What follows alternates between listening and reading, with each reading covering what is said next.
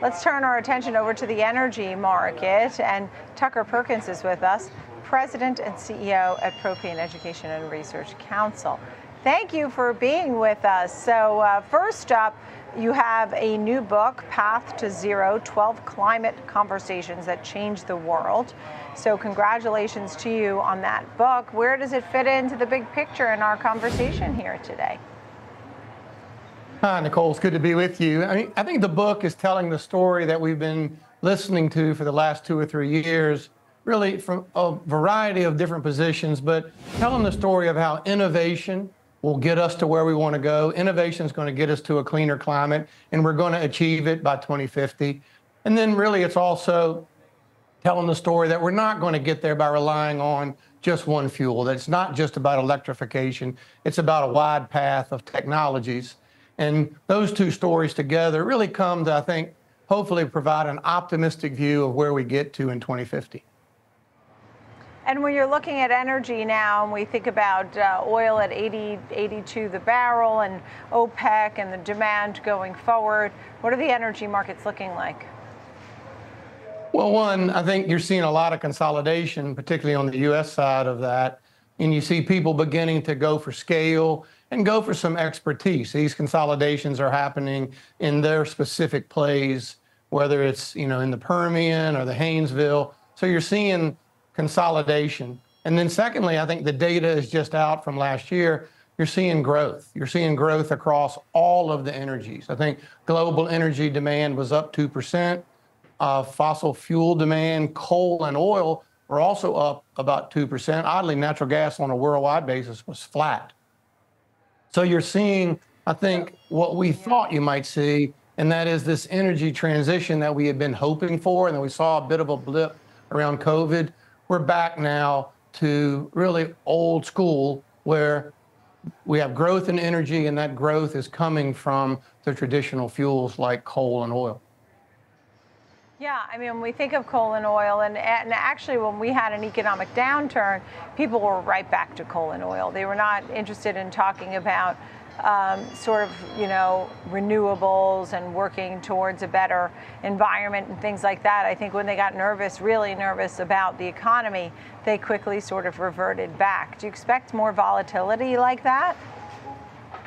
Well, I do expect some volatility, but what I hope happens now is that people begin to focus on using these cleaner fuels. Certainly growth is inevitable. I think we all want growth. We want countries to grow, we want companies to grow, and that implies more demand for energy.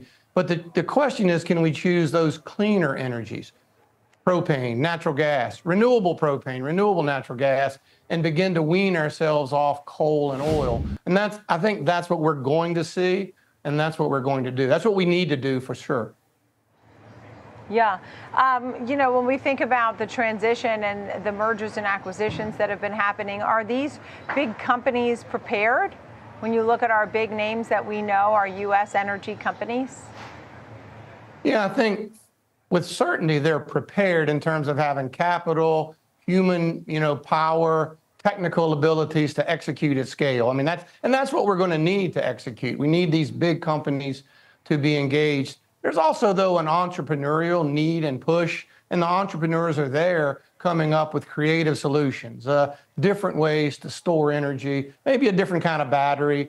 I'm in New York today, and we're talking with a host of people who really are entrepreneurial, but those solutions will ultimately get pushed at scale by the big companies. And in the meantime, when you think about the energy trade and you look at 82 the barrel, where do you think that's headed? Well, the people that I follow and listen to and really believe, I would say they all think we're range bound. You and I talk about it, and it's very unexciting, the end of June going into July. It's about that supply-demand precipice where, to a degree, supply can be controlled. It's been about geopolitical issues that are somewhat normalized right now. You're just talking about the strength of the dollar and inflation. That's kind of the latest thing we're all watching. But at the end of the day, I think oil, gasoline, natural gas, propane, fairly range bound. The people that I follow, no one's talking about crude even into the foreseeable future, above $88. The boldest prediction I've seen is at 90, and I tend to hold $86 to $88 crude is, I think, what we'll see in the foreseeable future. And drilling here at home, how do we see that in comparison to the past, or what could happen in the future?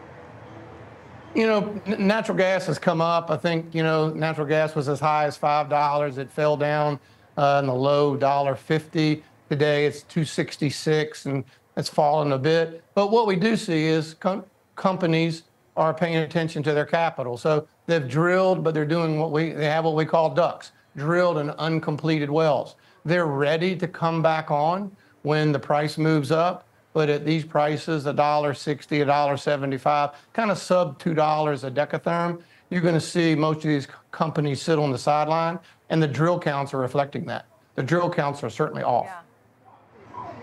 Tucker Perkins, great to see you, Propane Education and Research Council. Thank you, Tucker.